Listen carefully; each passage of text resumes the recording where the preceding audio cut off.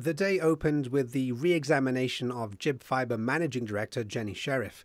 She had the chance to express a point she'd wanted to make yesterday, that Gibtelecom, she claimed, had sought to recoup its data centre investment costs very quickly, whereas Gibfibre would take a more balanced approach. Next up, the court heard from Gibfibre's head of technology, Miguel Bernice.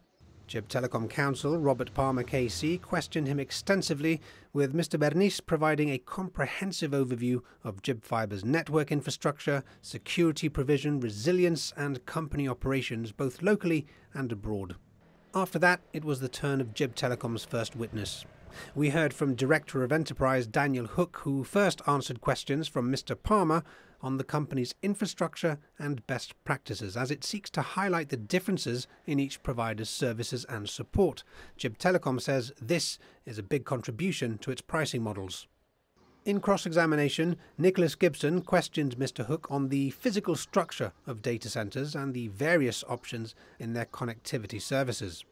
The court heard again how the online gaming industry had created huge pressure for local data centres to be created in the first place.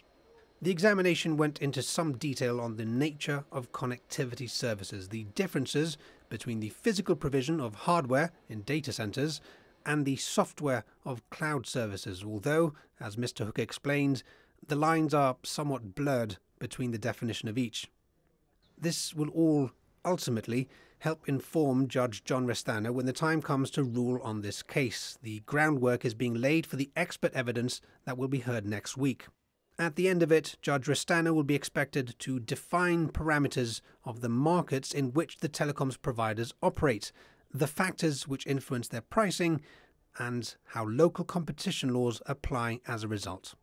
The trial continues tomorrow at 10 a.m.